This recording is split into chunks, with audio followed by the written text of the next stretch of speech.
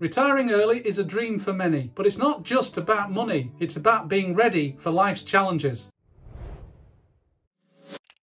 Everybody wants to retire someday, preferably sooner rather than later. What's your dream retirement? Is it to retire somewhere sunny and warm, spend your days on the beach, drinking pina coladas, playing lots of golf, the stresses and worries of work a long distant memory? Or maybe try something new. It's okay to carry on working in retirement part-time, maybe in a completely different field to the one that you've been working in. Or perhaps you're somebody that wants to start a business, a side hustle, to support yourself in retirement as an add-on to your pension. There's no doubt about it, retirement can be fun and exciting, an opportunity to spend that money that we've been saving up all those years and enjoy the free time with no pressures of work. But it can also be challenging if you're not prepared. Obviously, you need to be financially prepared, but you also need to be emotionally prepared. And that's something that I definitely was not when I retired 19 years ago. Like most people, I thought that retirement would be fun and enjoyable. I would have no worries at all, but I was in for a big surprise. There are a few things that I wish I'd known before I retired early. Everybody thinks about the financial side of retirement: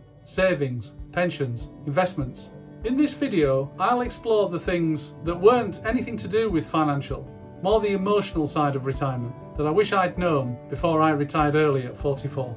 First up is having something to retire to. We paint this idyllic picture of retirement as something to strive towards. But if you don't have a plan of what retirement looks like, short term, medium term and long term, and you just retire, all of a sudden, like me, you can feel lost and even overwhelmed. You might feel like there's unfinished business at work or in your career. That's how I felt for quite a while. Let's face it, work is a big part of our lives. From early adulthood through to retirement, we're working 5 days a week, 9 to 5 and more, and then suddenly it all stops. Work was your whole routine, your entire adult life, building to this moment, and here it is, retirement. So what now? What next? Making sure you have a plan of what you're retiring to is an essential exercise for us all to do. What is it that's going to excite you the most?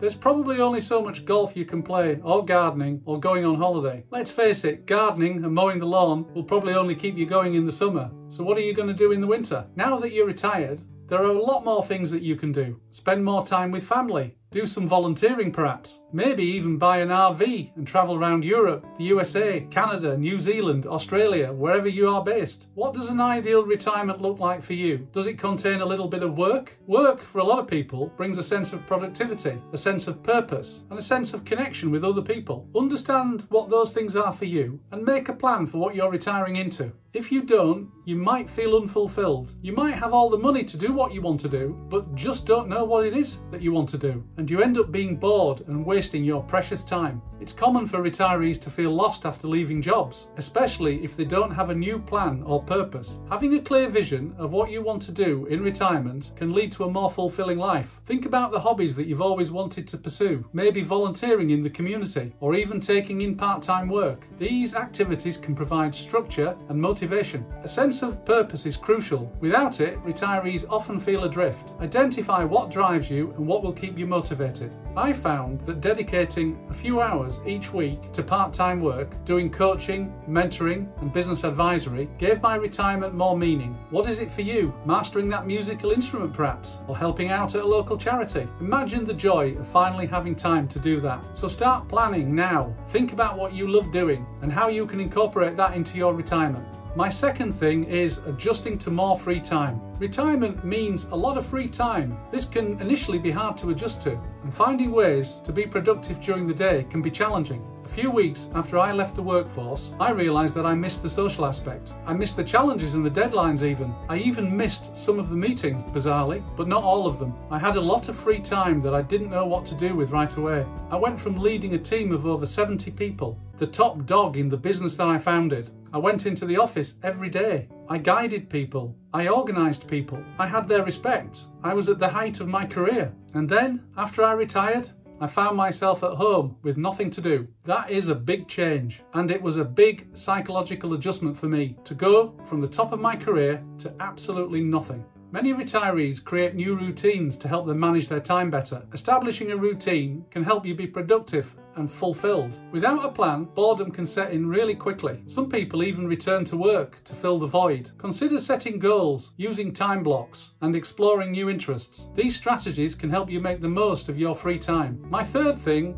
is co-workers will drift away. After retiring, many of your co-workers won't stay in touch with you. This change may be surprising and take some time for you to adjust to. It's not that they never liked you and they were just playing at it. That's not actually the case. It's just that they've got new priorities which are different to yours. They're still at work and they're still playing the work game. You're not. You are no longer an important piece in the game of work. When I retired, I was surprised at how quickly I lost touch with my colleagues, and it took me some time to adjust to this new reality. If you want to maintain those relationships, you're going to have to put a bit of extra effort in. Be proactive, reach out regularly, plan meetups, and stay connected. That's all you can do. If your ex-work colleagues don't reciprocate, then just move on. Be prepared for this change and understand that it's just a natural part of retiring. Focus on building new connections, which brings me on to my fourth thing: make new friends. As I've already discussed, work relationships will fade, and many of your friends will probably still be working if you've retired early. So making new friends in retirement is crucial if you don't want to be lonely.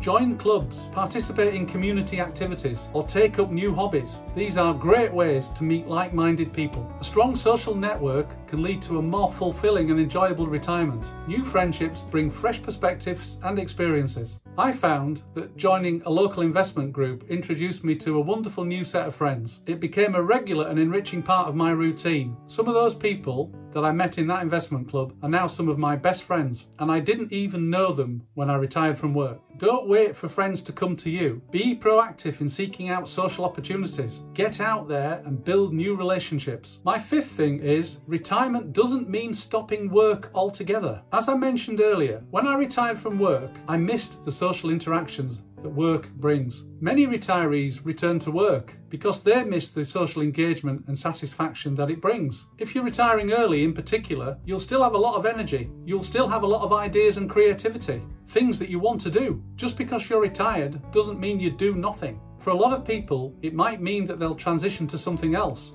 Many people who retire early, and some people who retire in their 60s at normal retirement age, actually go back to work. They go back to work because they like it. They like the engagement. They like the creativity. And a lot of people end up starting small businesses after they retire. Research has actually shown that people in their 50s and 60s who start businesses are actually 3 times more likely to succeed than people in their 30s. The reason being, they've got a lot of experience of work, business, and life, which gives them an edge if they want to start a small business. That's what I did. I started a small business doing consulting and advisory work, and it was the best thing I could do. It kept my mind sharp. It kept me in the game without the long hours and pressures that I had in full-time work. If you've got an idea or some useful experience, you should try it. Part-time work offers flexibility and social interaction. It also offers a sense of purpose, and it can also provide extra income during retirement, which could come in useful. One of the best aspects of becoming self-employed and starting a small business is you can set your own hours around your schedule. It's not 9 to 5, Monday to Friday. You can work long hours if you want, and then take a long break and go traveling. Or you can just work a few hours a week like me. If you miss the routine of work, it can be very fulfilling and rewarding. My sixth thing is switch from a saving to a spending mindset. Once you've reached retirement, it's not about saving money. It's about spending it, but spending it wisely. For many people, this change of approach can feel uncomfortable. You might need to rethink your expenses and large purchases. Consider downsizing or relocating to a more affordable area. Don't change your car as often. Make do with a smaller capsule wardrobe. This is the time to spend your money on experiences, not stuff. If you've retired early in particular, this is a great opportunity for you to travel, something you probably couldn't do as much of when you were working because you only had 4 to 6 weeks a year of holiday. Now you haven't got that restriction, so make the most of it. Simpler living arrangements can give you more freedom and flexibility to enjoy the other aspects of life, like travel or hobbies. A few years ago, my wife and I moved to a smaller home, about half the size of the one that we brought our family up in. I found that moving to a smaller home had lots of benefits. It cost less to run. It's more convenient for everything. Doctors, supermarket, restaurants, cafes, and we only need 1 car now. Simpler living has changed how I live, and it's reduced the cost of living enormously, which means I can put my money to other things, like travelling. My 7th thing is communication and planning with family. Discussing your plans and financial matters with your family is critical. It helps align retirement goals and expectations, ensuring everyone is on the same page. Your spouse or partner might retire many years after you, or they might even have retired before you. It's important to understand each other's hopes and to plan together to avoid conflicts. Regular discussions, setting joint goals, and being open about your expectations are key to a harmonious retirement. I found that regular communication with my wife made the transition a lot smoother. I shared my vision for what I wanted to do with her, and we worked together to make it happen. I knew that me leaving work was going to disrupt her lifestyle potentially. I wanted to make sure that my transition from spending long hours of work to always being at home was handled smoothly, and that meant talking through things with my wife and making plans together. In the early days of my retirement, it didn't go quite as smoothly as I'd hoped. I was in the way quite a bit until I found new things to do. You might find that that's the case too. If you do, hang in there because things will get better. Those are the 7 lessons that I learned when I retired early, and hopefully they've been useful to you. Here's a quick recap. 1. Have something to retire to. 2. Adjust to more free time. 3. Understand that co-workers will drift away.